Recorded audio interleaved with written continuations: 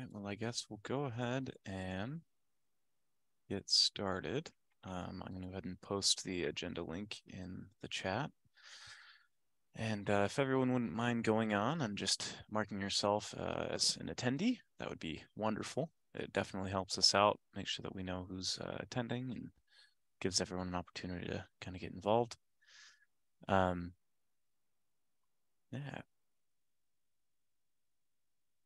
Okay, do we have anyone new today in the meeting?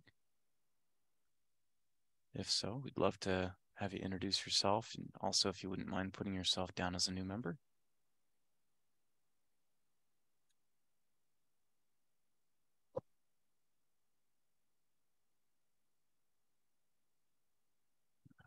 Let me go ahead and share my screen. I forgot to do that.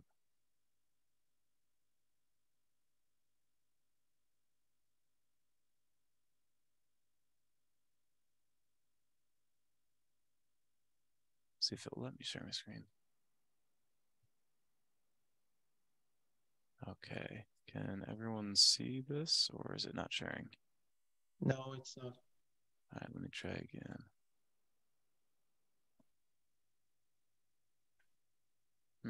This looks like it's not letting me share my screen today for some reason. Would anyone mind? Actually, let's see real quick. Let's move over to.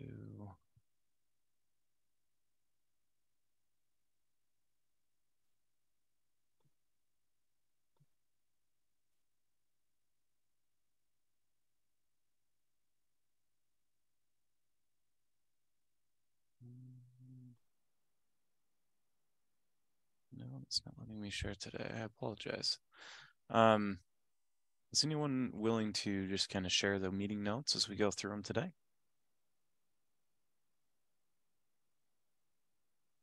I can try and give it a try from here if you want. Yeah, that would be great. I normally don't have any issues, but I guess with the latest version of Zoom, it doesn't recognize any of my inputs. So Is that working okay? yeah, I can see it okay. Thank you for doing that for us. Grab these over on this other page though, so follow along over here. All right. Okay, well, again, thank you everyone for coming to our meeting today. Looks like we got some people filling out the agenda notes already. That's wonderful. And then if there's anything that people would like to discuss that isn't on the agenda or notes, feel free to go ahead and put that in the open floor section of the agenda, and we'll definitely make sure that we get to that as well. Looks like someone posted about KubeCon notes. Whoever posted that, do you want to just kind of give a brief highlight about that? If not, I'm happy to.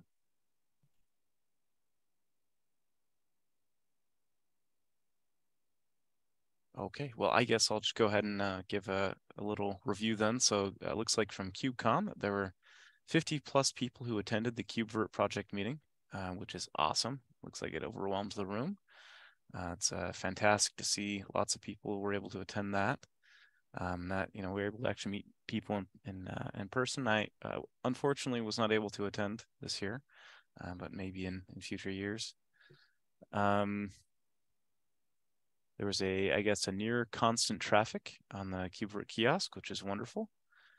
And a drastic improvement from the previous KubeCon. Again, that's fantastic. And so it's great to see that it's gaining popularity and some traction. Looks like the end user session went really well also. And huge thanks to everyone who was able to moderate and to present in that. And then we had a session with another huge audience. So great job for that. And also thanks to the people who did the OpenShift contributions and whatnot there. And then DevConf CZ. Looks like we're going to have a booth there. And if you are going to be presenting or showing up and attending, please make sure you let Aberden know. He will be joining the meeting a little bit later, but also you can reach out to him on Slack. So we can promote the sessions and also coordinate with the people who will be over the meeting. But But yeah, that looks like those are kind of the keynotes there. Anything else that people would like to bring up on the agenda?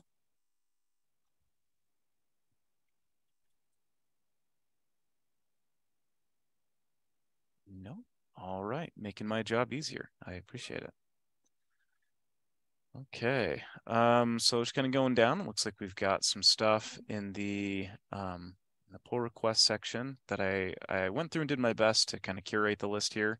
I tried to make sure if there were those that did or did not have traction, that I was able to get through those. There's just kind of two of them that stood out to me on that. I feel like there was a third one, but maybe I missed that. Let me see, 95548. 55 was a PR. That's why that goes in. Oh, because they are PRs. Okay. So looks like I missed putting in 955. Let me update that list real quick so you can get those pulled up as well.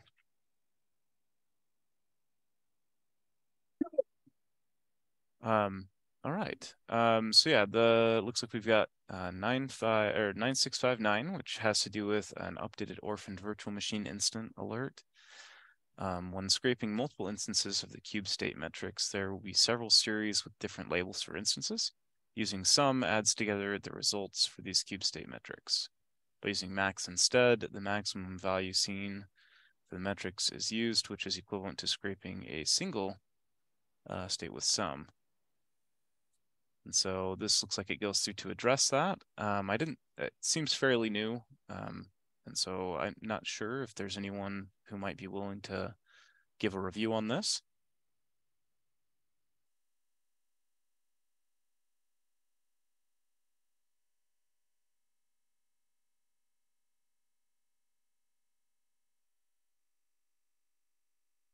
I unfortunately do not have the reviewer status. So I am not able to do that review myself, but I'm happy to assign somebody if they are able to do that. To log into GitHub just a second. Just to note, I believe anyone can review even without reviewer status. The reviewer status just assigns PRs to you automatically. Correct. I apologize. I kind of do stuff in a couple different communities, so I know it's different between them.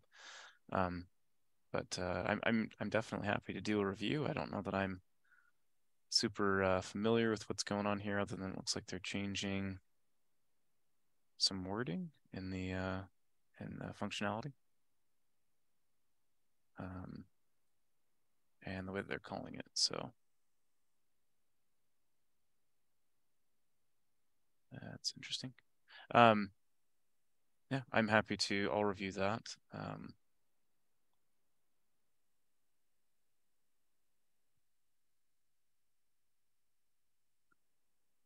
Seems to be an unusual part of the code. Maybe we should look at history on it and see who initially wrote it, because I have no idea what this is. Yeah, I'm not very familiar with it either, so that's why I was hoping someone might might be able to call out on that, but that's fine. I'll add myself as a reviewer on that, and then be happy to do that. Yeah, so I'll add a review on there. But yeah, I'll do some research on it as well. But it would be good probably to dig into that and figure out what exactly is going on there and figure out why they decided to go with what they did.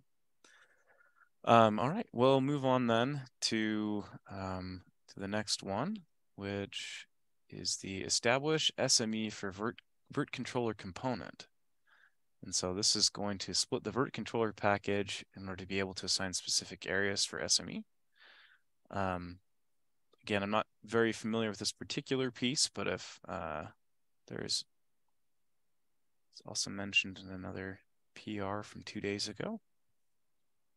It looks like it's a pretty significant change. So it digs into a lot of different pieces.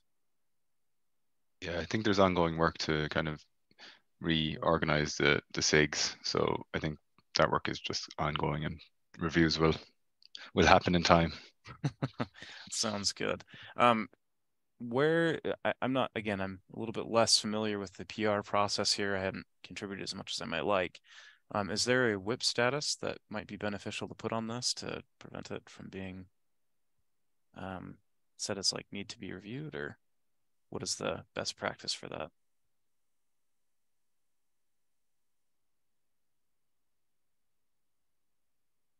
In general, you would normally add a put it into draft status if you wouldn't want to have it reviewed somehow. So I guess that at least if this hasn't the sign, then it should be ready for review. But yeah, I don't know. Yeah. Okay. I can check with Lubo on that just to see if he wants to move that back into a draft or. Okay. Sounds good. Do you want me to CC you on this then, Brian? It should be okay. I have the link here already, so I'm on it. Sounds good. Perfect. And then I added one last one, which was the SE Linux policy, ensure it never gets installed if the feature gate is set. And this one is from yesterday, so again, it's still fairly new, but I didn't see a lot of communication on it. So I figured I would bring it up for discussion if anyone's familiar with this particular. It's a manual backport, I guess, of a previous PR, and it just goes through and it changes out to make sure that SE Linux isn't enabled if something is set. So yeah, it's for me, and it goes with an issue that's listed as well in the document. Basically, in Virt Handler, we declare the callbacks before refreshing the cache. So the first time the callbacks are called, they're called with pretty much empty objects. And in this case, we don't see any of the feature gates, so we installed the SE Linux policy, even if there was a feature gate requesting specifically not to install it. gotcha. Pretty important functionality. So appreciate the work there.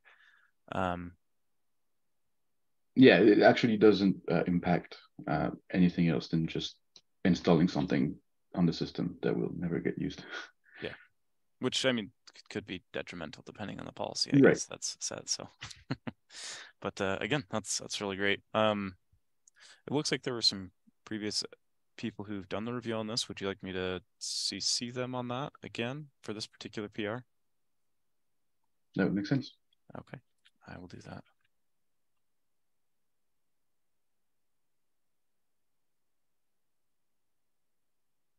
Oh, whoops. I didn't actually put the ad though.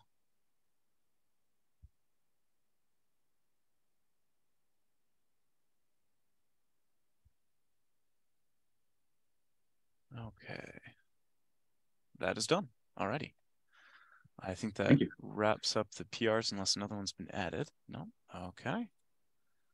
All right. A couple of things I thought were interesting from the mailing list. Just figured I'd point out as a review. One of them being that GoExec is going to be deprecated. So just again, be aware of that. And you're welcome to go through and just kind of read through the information to figure out why they're going to be doing that.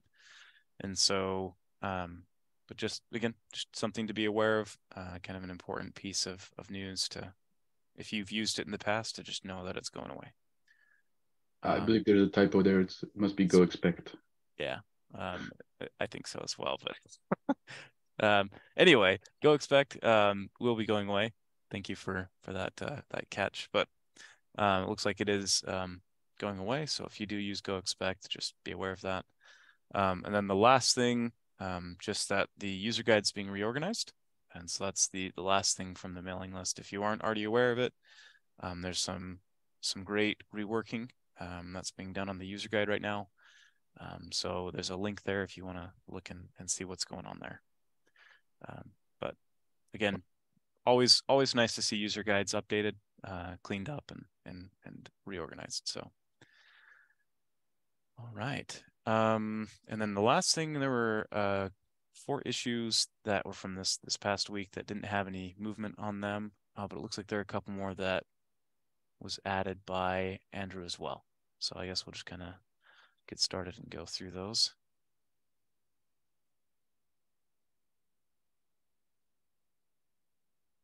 Okay, vert handler callback. Be declared too early. Okay. That's the one I was talking about. Gotcha. So this is in reference to the. Yeah, so my PR took care of the SLinux policy one, but I was wondering about the other ones. Gotcha.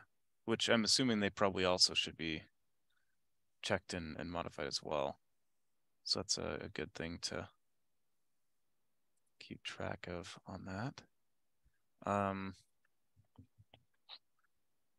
Yeah, I'm not sure if there's any. So this is from 5 days ago. I think this is, I'm assuming that this shouldn't be a huge lift, so this might be something that newcomers might be able to pick up and roll with a little bit.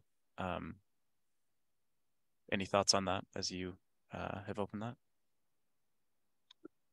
Yeah, just looking at the callback code and I guess if no other callback depends on a specific state, then maybe it doesn't matter.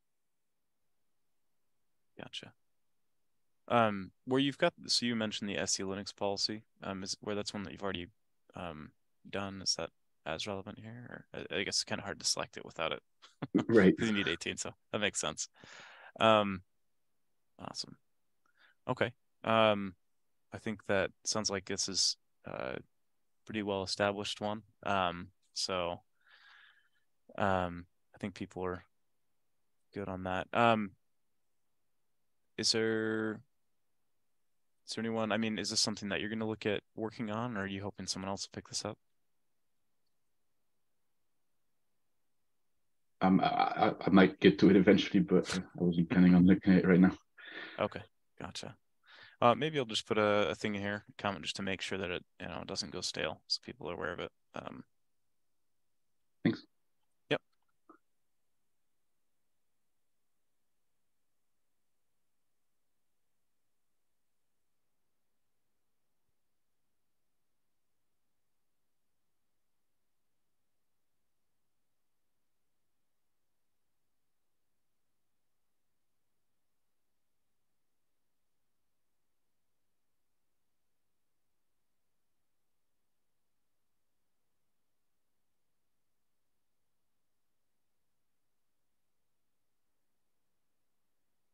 Okay. Let's put a little comment on there. All right. No kind virtual machine. It's the next one that we've got on that list. So it looks like this person is going to set up an Ubuntu 22.04 VM and install KVM and other necessary things on it. Download Docker to this VM. Next, follow the documentation. Install KubeVirt 0.59 into Minikube and try running test VM, which didn't start. Says there's error, no kind virtual machine is registered for version KubeVirt IOV1 in scheme package scheme go. Obviously should have started, but it didn't. And how to reproduce it, just install. So I'm a little bit less familiar with this. Does anyone have any initial thoughts when seeing the contents of this?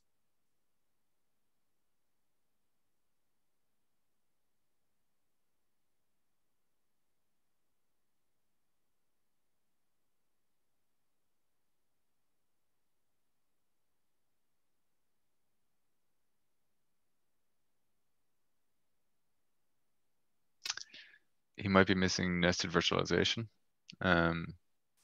He says he's running it in a Ubuntu VM. It's all KVM. So does the VM have nested virtualization enabled?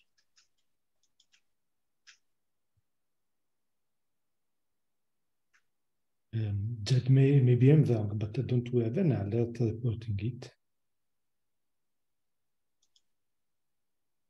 I'm sorry, what was that? If I'm not wrong, recently we introduced an alert that should explicitly make the user aware that one of the hosts support virtualization. Gotcha. So does that mean that it's not something that has to be manually enabled anymore, or? No, nested virtualization should be eventually enabled, but in that case, the user is supposed to get an explicitly alert. So he would not open this. Gotcha. Okay. Well, we'll see if they come back with that, and maybe we can investigate a little bit further with some more info. Okay. And then let's see here. So 9645. So an API, I guess v1 sub-resource KubeVirt IO not found. So we went through this, and let's see here. Deleting KubeVirt, not working.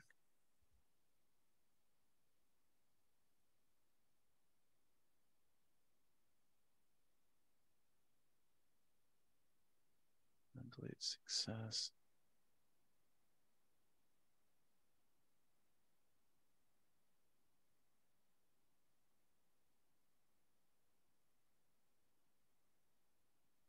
Contacts with the share. Please 0170. True. So they're failing to delete KubeVirt. Not sure why they're doing it 3 times, but they seem to be.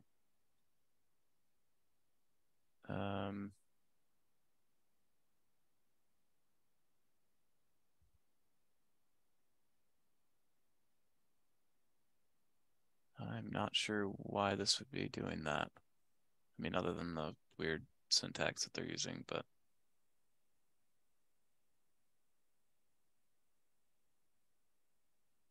error from server not found.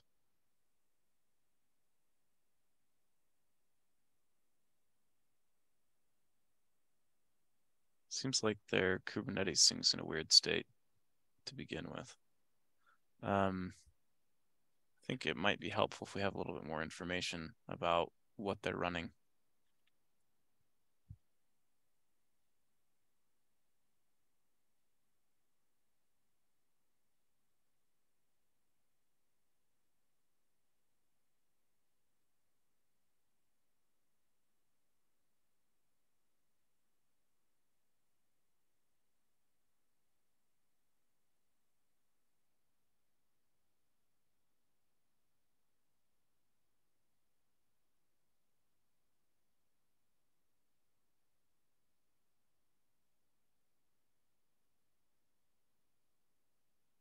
So see if we can get some more information on that one.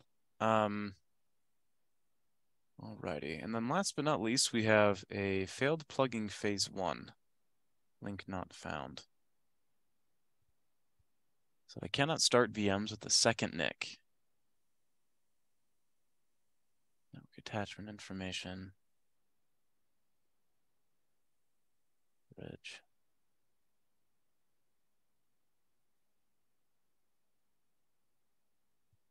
Okay, and then Virt launcher. They've got some logs here posted in the comments. Unable to open dev KVM, permission denied.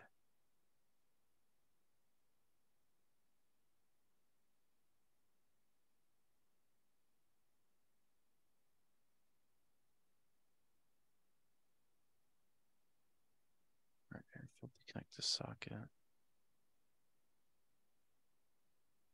Now, I don't know a lot about this, but it seems like their system might have some stuff not prepared correctly.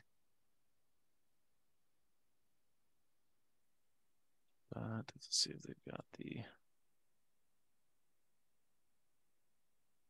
network.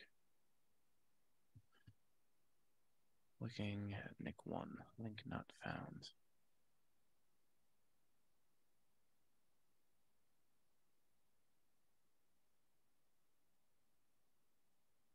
Is there anyone familiar more with the network side of how this works? I'm unfortunately in the security side of things, so a little bit less familiar with this as well, unfortunately. Yeah, I don't see any network people in the meeting. Gotcha. Do you know of anyone we might be able to CC on this issue? Maybe Ed. Forgot his name. His full. I don't remember his full handle. Is it Ed Dev? Yeah, yeah. Gotcha. I will do that. And hopefully he can provide a little support for this individual. Thanks. Yeah. Alrighty. That's great. Let me look at this real quick. Has there been anything added to the open floor? Don't think so. At least I don't see anything. Is there anything else that well, we got a couple more, I guess, here, sorry. Pass through GPU.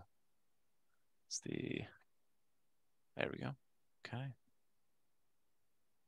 Pass-through mode and have replaced GPU card with a VFIO PCI and enabled GPU and whitelisted for that. Can't start.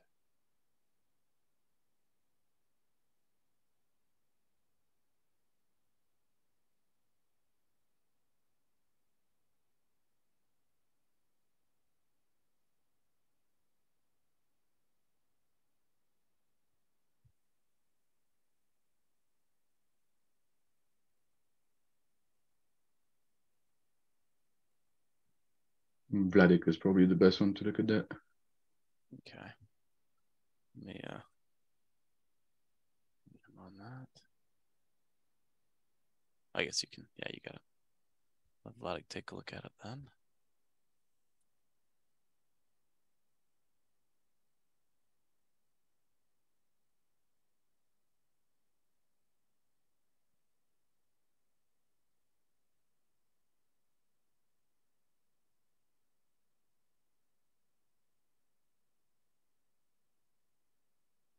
Okay.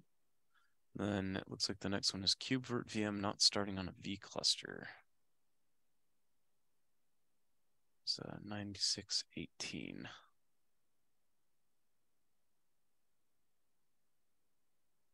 All right, I can successfully deploy a VM in a Minikube cluster, but failed in V cluster.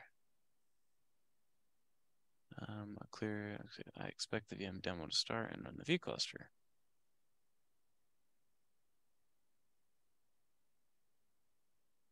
Okay, so we got some version information here.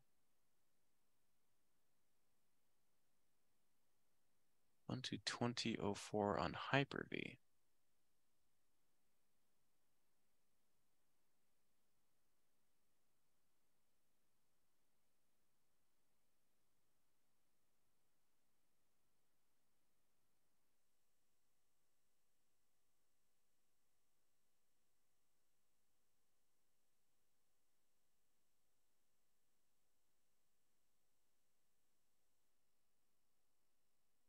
I'm not quite sure how Hyper-V works, but it looks like it's trying to connect to a Linux socket endpoint.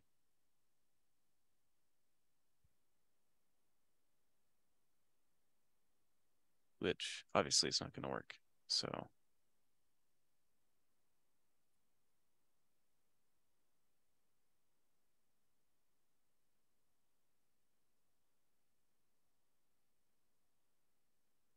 this empty KubeVirt firmware this container. Any ideas on this? Again, I don't do much with Hyper-V. I've primarily been only in the Linux space, so I'm not sure how the Hyper-V stuff works. Yeah, I'm not sure. Do we expect this to work with Hyper-V? I don't know. My initial thought is no, but I'm not sure. Again, I guess it kind of depends on where they're deploying. So, like if it's in Azure and they potentially have the stuff for this, then maybe. But seems kind of interesting. Well, it seems like it's failing because it's trying to connect to KVM, but it's obviously not using KVM as a hypervisor, so I'm wondering about that. So it's maybe related to a previous issue. Is there any information on this issue? V cluster.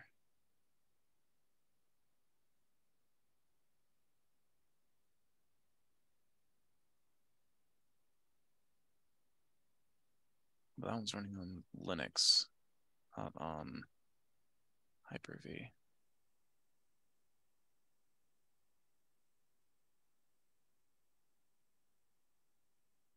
I am not sure if this is meant to work on Hyper-V. That's a good question. It's something that I could look into that. I can ask someone from the Microsoft team if they've got an idea, but unless anyone knows someone in particular.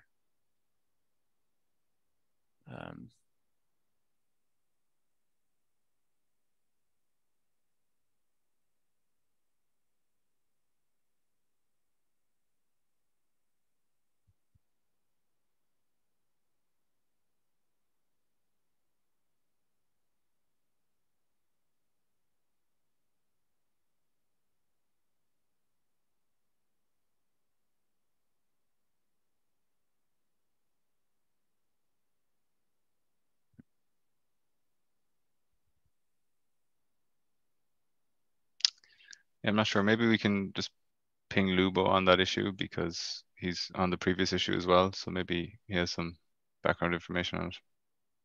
Okay.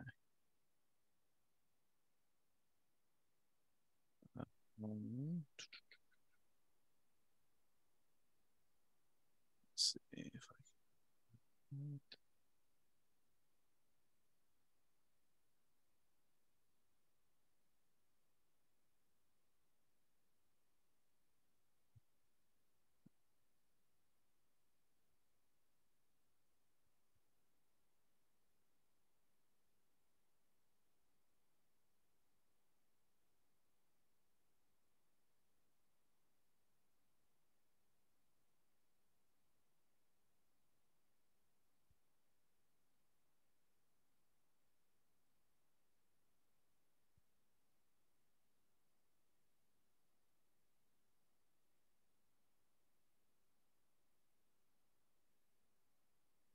Appreciate that. Thank you for doing that for me.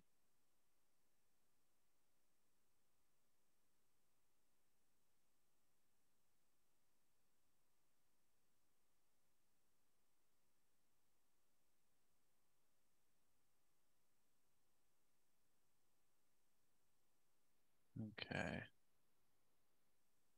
And the very last one looks like it is the Virt handle looking for wrong Multis interface name. They say that there's a change that broke it between 0.58.1 and 0.59. Interface named after the name of the network attachment definition. Workaround is to use net1 as the name of the attachment resource. This seems relatively similar to that one with net1 that they ran into in that previous error.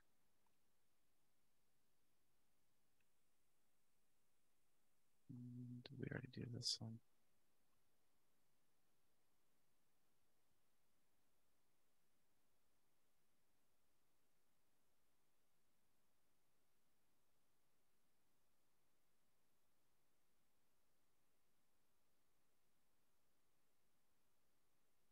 Maybe should I ping add dev on this one as well? I might try Miguel on that one. Miguel. I think he does stuff with Multis. Gotcha. All right. Pinged him on that as well.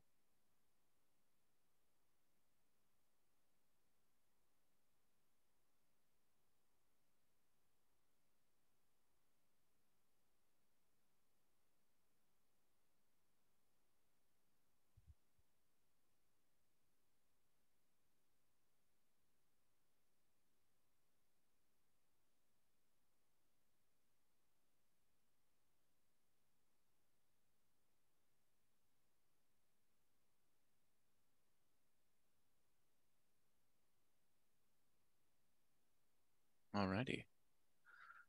It looks like that's the last of the bugs. So thank you everyone for your input and help and supporting me in that. I appreciate it. Is there anything else that anyone would like to bring up before we wrap up today?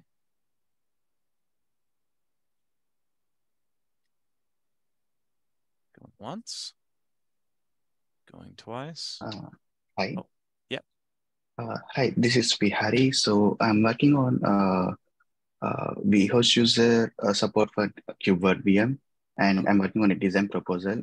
And while looking for the changes required, I got to know that I need to make some changes on KubeVirt CI as well. The CI repo, KubeVirt CI repo. Okay. So I just want to try. I'm trying to understand whether if OVS with DPDK is already enabled there, or do we need to configure it separately? So I'm trying to get that information. So I thought maybe in this call, if I can, I would get a chance to discuss about that. That is a good question. I actually don't know that I have the answer to that. Does anyone happen to know the answer to that? Sorry, Vihari, which package were you looking for configuration on? I know the OVS is already being deployed in the KubeVirt CI repo, but I'm trying to understand if DPDK is already, if it is configured with DPDK, or do we need to make any code changes to make it configured with DPDK? Because in the setup, when I bring up, I can see there is a DPDK available, but there are no binaries available. So I'm trying to understand how the code is doing that. And also I'm trying to understand if we can make changes to the code to make OVS configured with DPDK.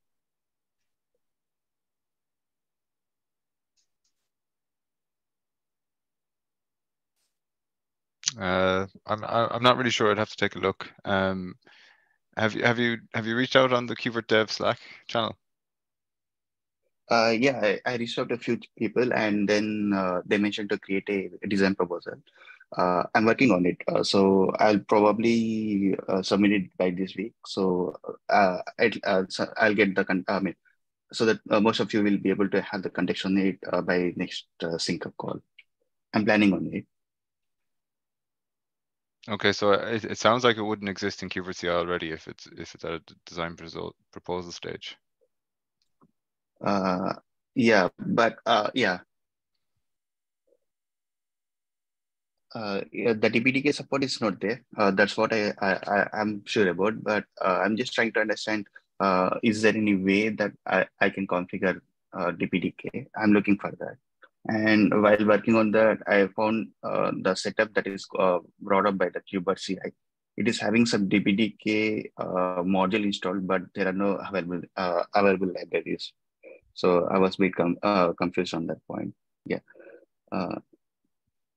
Yeah, maybe because anyway, I'll be having the design proposal submitted by this week. So I hope next week we can discuss on that. Thanks. Yeah, that sounds good. Yeah. Yeah, thank you very much. No problem. Thanks for asking. Sorry I didn't have the answer for you. All right. Going once. Going twice. 3 times. All right. Well, thank you all again for attending today and for your help and sticking with me. I believe that Kat should be back next week. So look forward to that and seeing you all then as well. All right. See you later. Yeah, thank you. Bye.